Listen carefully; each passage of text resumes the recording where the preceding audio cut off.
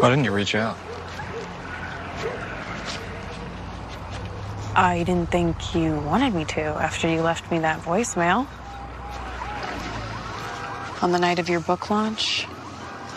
After that, I just assumed you didn't want to hear from me.